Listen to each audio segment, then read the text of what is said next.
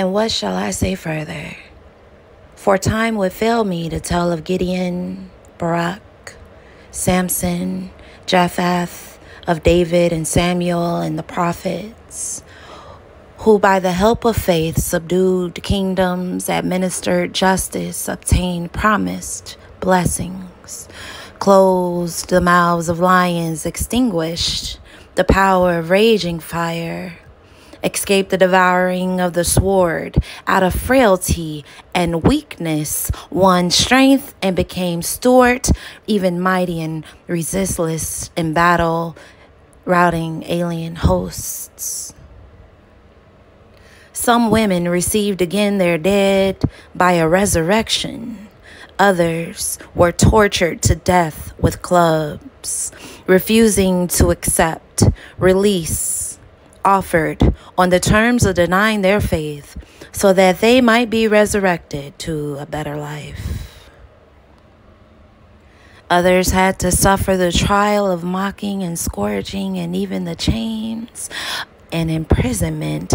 They were stoned to death. They were lured with tempting offers to renounce their faith. They were sawn asunder. They were slaughtered by the sword. While they were alive, they had to go about wrapped in the skins of sheep and goats, utterly destitute, oppressed, cruelly treated.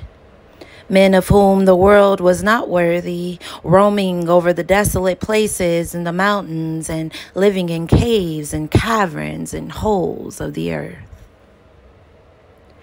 And all of these, though they won divine approval by means of their faith, did not receive the fulfillment of what was promised.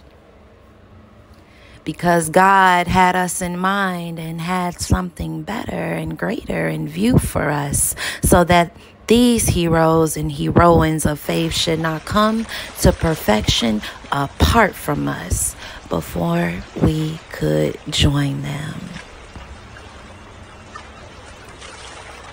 I've had some good days. I've had some hills to climb. I've had some weary days and sleepless nights. But when I look around and think things over,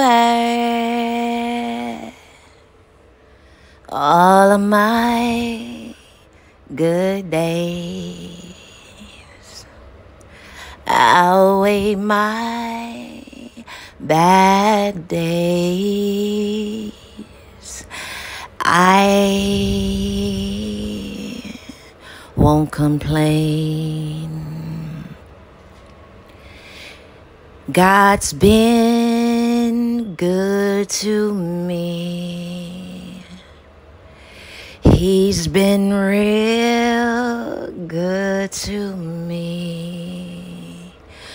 More than this old world could ever be. I won't complain.